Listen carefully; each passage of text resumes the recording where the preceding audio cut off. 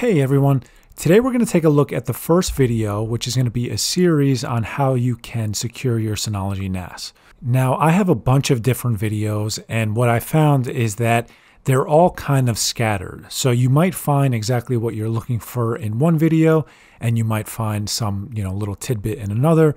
But if you try and follow it sequentially, it's very difficult because you have to try and kind of match them up. So the goal of this series is going to try and be to give you step-by-step instructions on things that you can do to strengthen the security of your Synology NAS.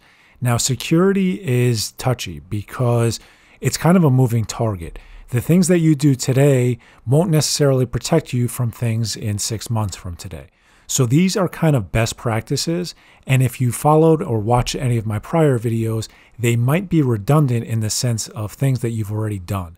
So I apologize in advance for that, but they are things that you can check to ensure that they're implemented the correct way. So my final disclaimer, once again, is that this will not necessarily protect you from all security-related incidents, but they are best practices that you can follow. Now, in this video in specific, we're going to look at user permissions. And I wanted to kind of start off with this because for the majority of people, one of the easiest things that you can do is give your users access to everything. And by everything, I mean all of your applications, all of your shared folders, etc. And that's kind of a blanket approach to ensure that they have access to everything that they need. However, in an enterprise environment, that is the worst way, and that's something that's never followed. What you're generally doing is following a least permissive approach. So what that means is that you're going to give your users the least amount of permissions that you possibly can to accomplish the task that they're trying to do.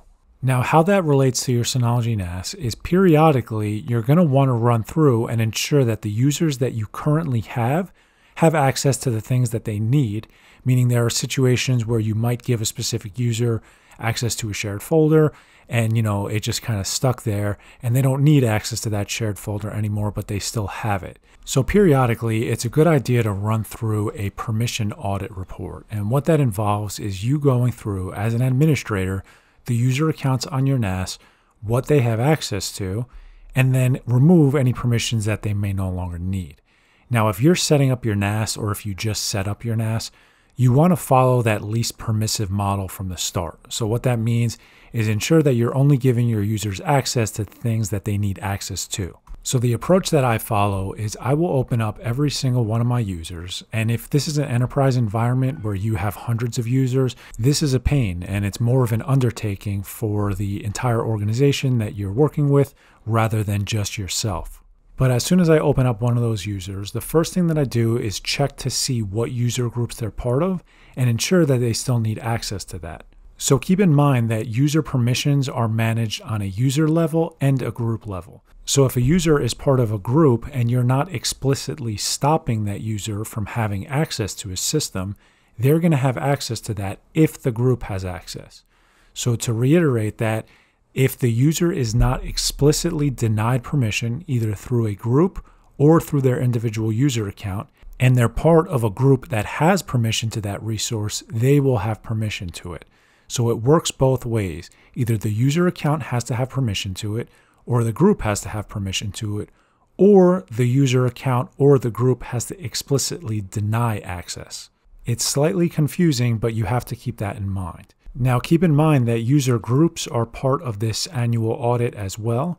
I normally do that towards the end, and the reason for that is because my user groups in my production environment generally match up based on whatever they have access to. For example, I'll create a user group for a specific shared folder, and that user group only gives access to that shared folder.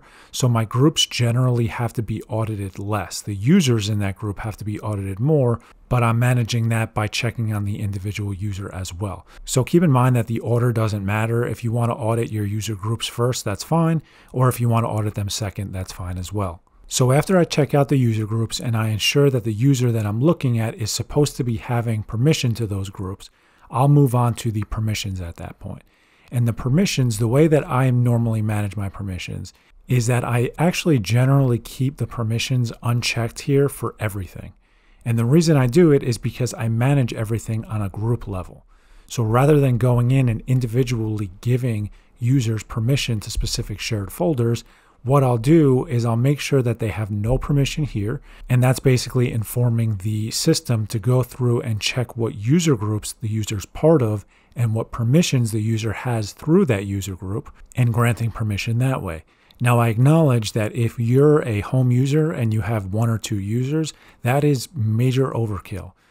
And honestly, then this process for you should be relatively straightforward, because you'll just go through, check to see what permissions the user will have access to, and then you can grant or deny based on that. But for me, that's how I normally do it. So the key when you're leaving this section is that you should have your user permissions set up the way that you want them to be, or you should be managing it on the group level.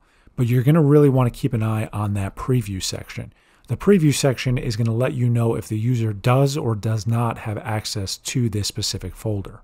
When I'm comfortable with the shared folder permissions, I move on to the application section. And the explanation for this is pretty simple, because it's the exact same as it is for shared folders.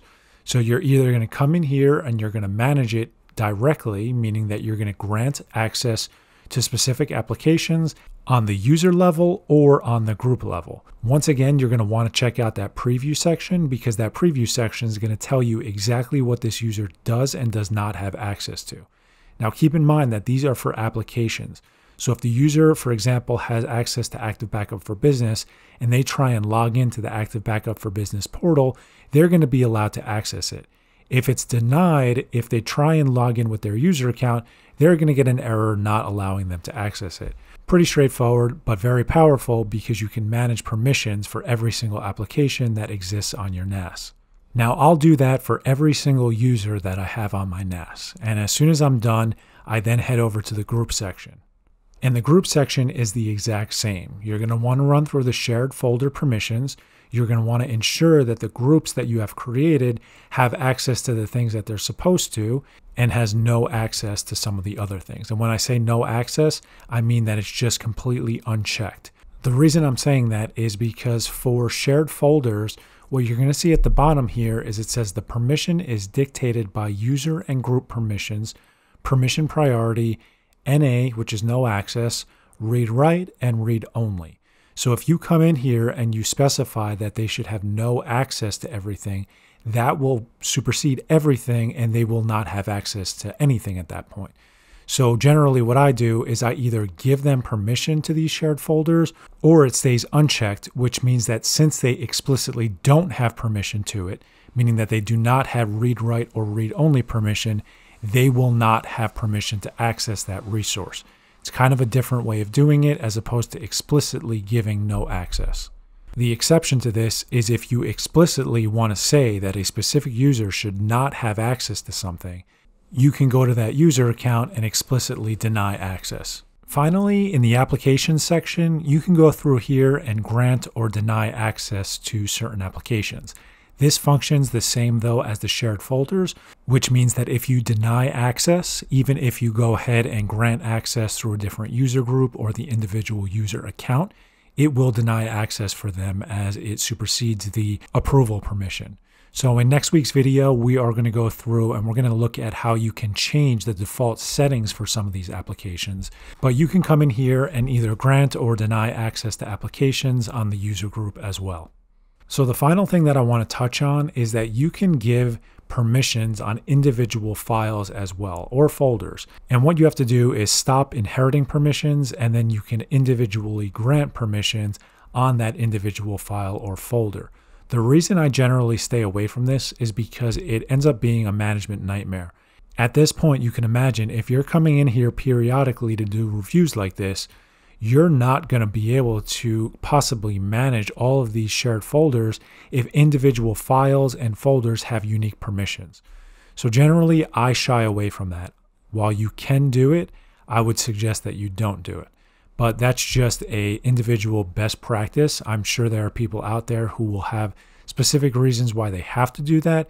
Just understand at that point, you're going to have to go through and manage that if you want to. If you really want to know what users have access to what things, you'll have to audit that as well.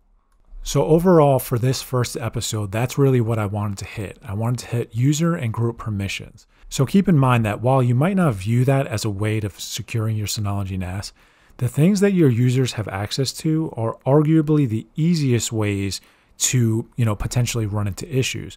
So if a user account is compromised for whatever reason and they have access to all of your shared folders, it's going to be a lot easier for an attacker to access those files or that application because they have access to it. And in the second video, we're going to take a look at how you can increase some of the security on some of those user accounts. But I want you to keep in mind that you should always understand what those user accounts have access to, at least from an administration point of view. So like I said earlier, this is the first video of a few videos in this series where we're going to take a look sequentially at how you can secure your Synology NAS. I'm hoping that this helped explain some of the permission structure and why you should probably periodically check on some of these user permissions. So hopefully this video helped you out. If it did, please give it a thumbs up. If you want to see more videos in this series, please consider subscribing to the channel. And if you have any questions, feel free to leave those in the comments. Thanks a lot for watching, guys.